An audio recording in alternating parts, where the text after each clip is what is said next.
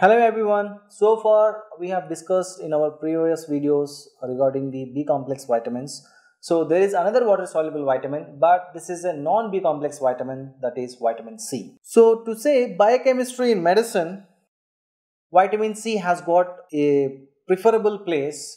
Why? Because it is like more than a vitamin, it is acting like antioxidant. So the vitamin which is of more antioxidant properties is vitamin C. So there is a story to say about vitamin C. In olden days, the way of traveling is mainly through sea, like sailors. So to travel from one country to other country, it will be taking months to years. So in that condition, the people or the sailers who are traveling on the ship, they doesn't have any fresh fruits or fresh vegetables to consume. Only they used to consume that salted substances or stored meat. Okay, they used to be consumed. So in that condition, as they are lagging in consumption of fresh fruits and then vegetables, they will be feeling sick and they'll be undergoing death also. So like to Columbus to talk about, so to identify the route to the India, he landed up in the West Indies. So that time most of his sailors fell sick. So in that time, carrying the sick people in the ship is difficult task for them. So wherever they get the island, they used to drop the ill patient or ill sailors on the island.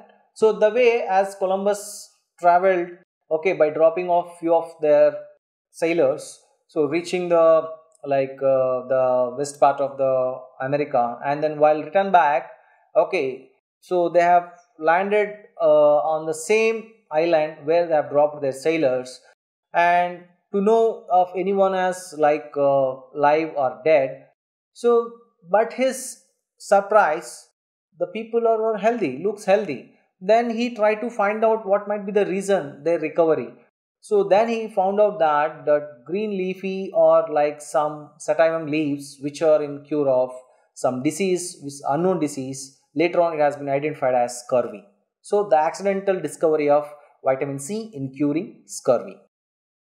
So as I mentioned, which is having antioxidant properties, it is must to to include in the diet of students or the persons who are under stress. So this will be the better substance or better vitamin to fight with the stress. So that's why college students should eat their fresh fruits and vegetables which are rich of vitamin C. So James Lynn, a naval surgeon, so he is the one who has extensively worked on scurvy to find out how this disease has been created or caused, and the treatment also he has suggested. So after that, so the sailors started carrying bottles of lime juice with them to prevent the scurvy. So to talk about the chemistry part, so before that I'll see, so most of the animals can synthesize vitamin C in their body, but as humans we cannot synthesize vitamin C. Why? Because we lack an enzyme. Okay, so we lack an enzyme, that is L-gluconolactone oxidase. L-gluconolactone oxidase, this is the enzyme which we are lacking. Otherwise we can synthesize vitamin C from galactose. As we are lacking this enzyme, so humans cannot synthesize vitamin C. So structural formula, this is the only vitamin which resembles to the structure of carbohydrate. Okay, so L-ascorbic acid or L-gluconolactone or L-gluconolactone. Okay, so this way you can say vitamin C in resemblance with the carbohydrate structure. So ascorbic acid, dehydro L-ascorbic acid. There are two forms. So dehydro L-ascorbic acid is the active form. Sources, as I mentioned, citrus fruits, green peppers, strawberries, tomatoes, broccoli, sweet and white potatoes, all are excellent source of vitamin C. 60 milligrams of vitamin C required for adult per day. Okay, the regular daily allowance, 60 milligrams of vitamin C required for an adult per day, and 70 milligrams in case of pregnant women, 95 milligrams for lactating women, and 100 milligrams for smokers. So as I mentioned, it has got antioxidant properties, and smokers Smoking contains a lot of free radicals and oxidants. To fight with this free radicals and oxidants, you require more antioxidants along with vitamin E, which is a fat soluble vitamin. It is not sufficient. So for the support, vitamin C will come into the action, which spares the action of vitamin E. So absorption, it is readily absorbed from the gastrointestinal tract, being water soluble vitamin. So functions, there are a lot of functions of ascorbic acid. Okay, as I mentioned in the earlier, the main function as antioxidant and hydroxylation of proline and lysine. Okay, so mainly collagen. So proline and lysine you can frequently found in the protein or muscle protein collagen. So these hydroxyproline, hydroxylysine are the characteristic amino acids of the collagen. So for hydroxylation reactions, vitamin C is required. And steroid biosynthesis like cholesterol synthesis, okay, and sex hormone synthesis, you require vitamin C. Catecholamine synthesis from tyrosine like noradrenaline, adrenaline, these two compounds need to be synthesized in presence of vitamin C. Otherwise, there is no production of catecholamines. Bile acid synthesis, like bile acids are coming from cholesterol, and the formation of these bile acids from cholesterol also require vitamin C. Absorption of iron. So iron like ferric and ferrous form. Ferric form cannot be absorbed. So to convert ferric form of iron to ferrous form, vitamin C is mandatory. So without vitamin C, it cannot be converted and it cannot be absorbed in intestine. Catabolism of tyrosine is also required vitamin C. Folate metabolism, there also we require vitamin C. Folate is nothing but B9, vitamin B9. So functions, being antioxidant, it prevents the oxidation of stuffs like cholesterol and prevents atherosclerosis. It prevents cancer, okay, as antioxidant, and it regenerates functional tocopherol. That means it spares the activity of vitamin E. So as vitamin E alone, so suppose you take 100 enemies, 100 number of enemies, 100 members of enemy are there. So you are the only one to defend. So it is difficult for you to defend. So that's why you need some of the army. So that antioxidant army along with vitamin E, vitamin C is there, next is beta carotene, vitamin A is also there.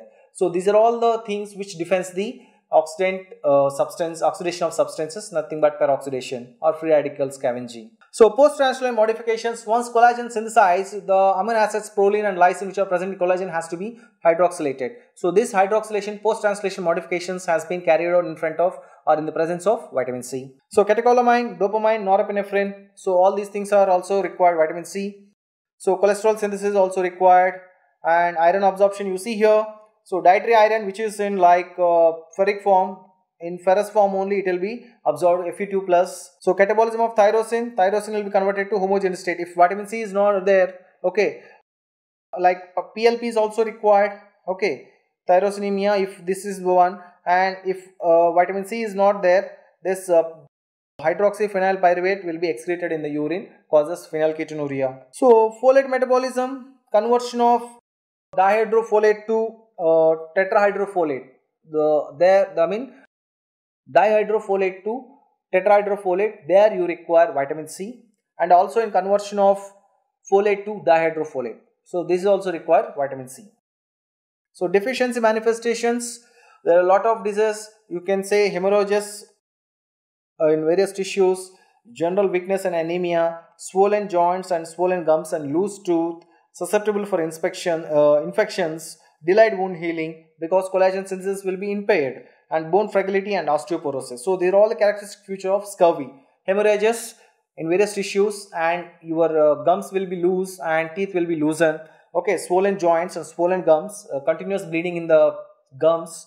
Okay, susceptible for infections and delayed wound healing. You can make out in the pictures periodontal disease, bleeding gum and scurvy.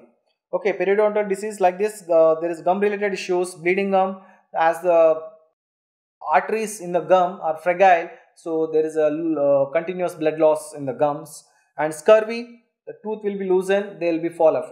So therapeutic uses of vitamin C, as I said, from common cold to cancer, being antioxidant, has got all therapeutic uses. So daily, like toxicity, there is no, being water soluble, there is no toxicity. And what is the requirement? Up to 2 to 3 grams per day can be taken. More than 3 grams per day is undesirable. Anyhow, it will be excreted in the urine. So that's all about vitamin C. Thanks for the listening. Thank you.